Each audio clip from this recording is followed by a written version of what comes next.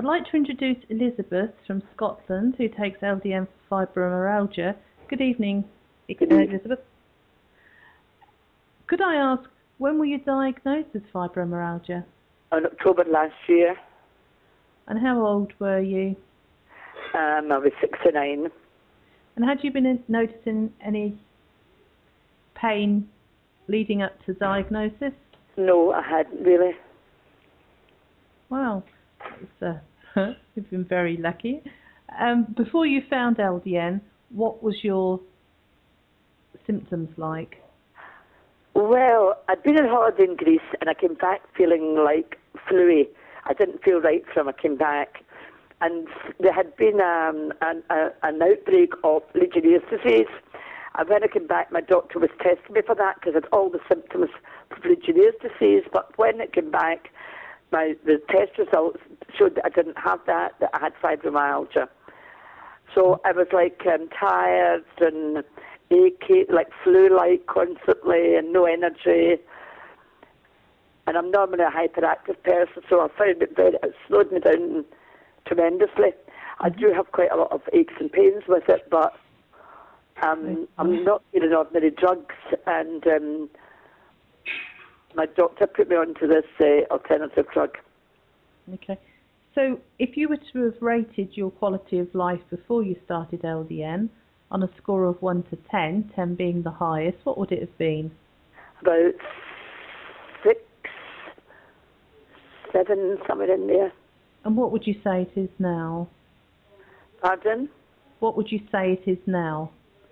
Oh no, I mean, now I would say it's at 6, 7. Then I felt quite poorly. I felt about 9, 9.5. I felt quite low. But hang on a minute. 9 is high. 1 is low. Sorry then. Yeah. I felt about 3, 4. Right. Okay. And I feel about 7 now, 7, 8. Okay. Got you. So your own doctor prescribed it for you, did he? Yes. Yeah. Oh, that was very lucky, wasn't it? My doctor's very into drugs and alternative medicines, and actually it's on the computer. It's one Tom Gohuli. When I looked up my illness and I looked up on my computer the LDN, my doctor's one of the doctors who put a report on it from Scotland. So I'm fortunate, I think, having the GP that I have. Right. Okay. So when you first started LDN, did you notice any side effects? No, but when I started on 1, and I take 5 milligrams a day, but he told me just to keep increasing it till I felt right, and I went on to 6, and when I went on to 6 milligrams, I felt quite unwell, and I contacted him, and he told me to put it back to 5. Mm-hmm. So I've been a bit apprehensive about trying it again to go up a wee bit in case I get any other side effects. So what symptoms do you have now you're on the LDN? Have they all gone, or have you still got... No, I still have, well, I'm still a bit achy, but I feel a lot better than I did before I went on it. Mm-hmm.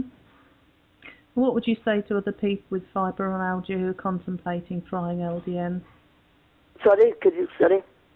What would you say to other people with fibromyalgia who are thinking of Well, trying LDN? actually, my hairdresser had just been diagnosed, and she said there's nothing for this, and I wrote it all down for her.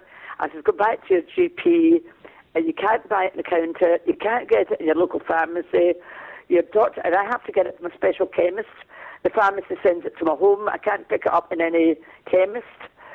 And I said, and it's not every doctor I think that would know about this, so I've advised her, and I would advise anybody else to try it, because it's, I think the way my doctor described it, the government haven't funded it because they look at the illnesses that are related to it as, I don't know how they look at like MS and these things. They don't really describe them, or the government haven't taken enough or won't spend the money on it, sort of thing. So this is up to the hands of your GP whether you go in this or not.